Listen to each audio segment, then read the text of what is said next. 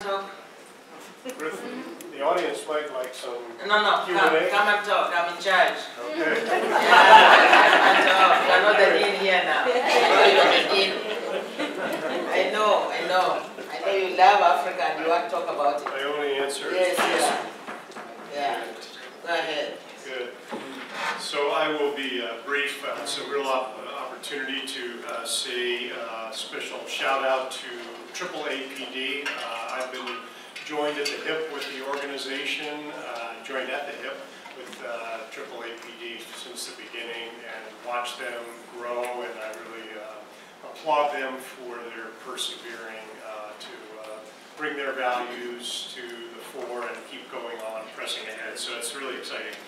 I was just asked to make a couple of comments about how universities get involved in capacity development.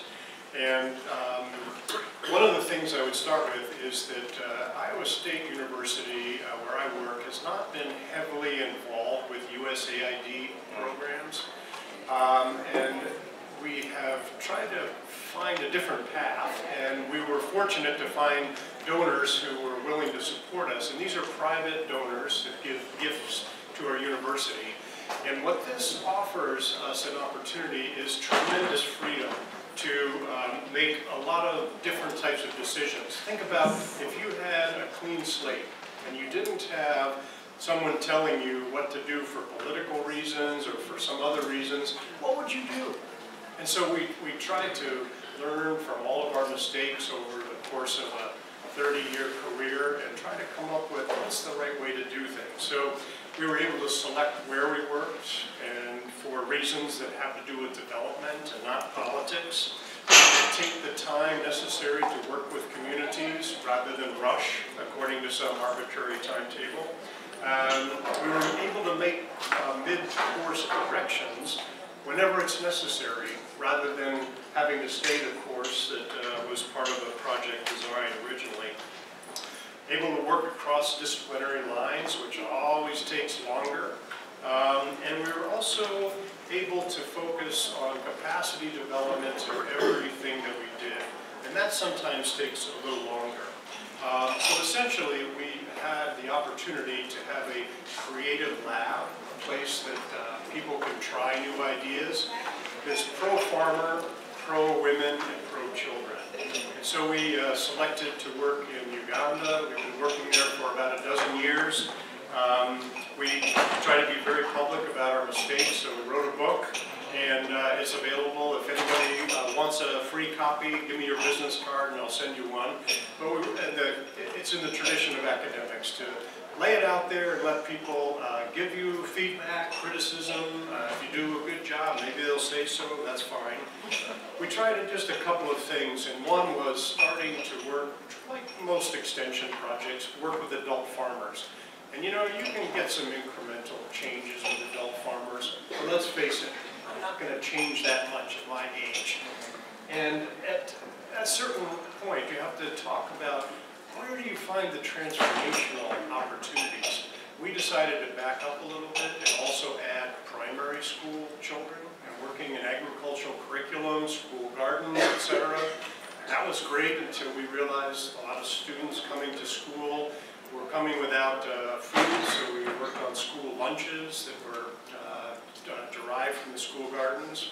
We then backed up and realized, well, a lot of kids come to school at first grade in a situation where they're not really prepared to learn, so we backed up to the first 1,000 days. So organically, we developed a lifelong or lifespan capacity development model for rural Africa, always in conjunction with our Ugandan partners, both at the university and NGO. So we're there as partners, but certainly not leading the charge.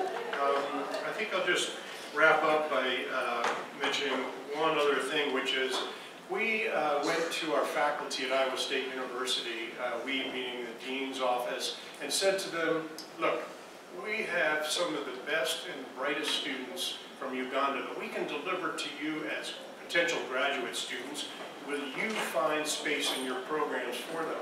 And so it was a really terrific sort of all hands-on effort where we had about 1 Ugandan graduate student when we started. Now we have consistently 15 or 16, and we don't have any major outside funding to pay for those. It's all through our own research projects. And as a result now we've got a great network of friends and colleagues that are both in the United States and in Uganda. So I think with that, I think I'll stop and let's go through the Q&A. Okay, okay, David. Okay. I always meet David in Uganda, so I know he's actually working. Yeah, I met him in Uganda. Ambassador Queen came and visited that community. Dorothy Masinde from Kenya is also part of his team. Iowa State is doing amazing, amazing work, and please get the book. Michigan State, I knew you through the late Carl Iker. We did some work with him. He was also trying to find a way of how we transform Africa and African agriculture. So this has been a long, long journey. The commitment has been there. All of us are brave, just trying to find these answers, right? Hopefully these young people who are here might find the answers.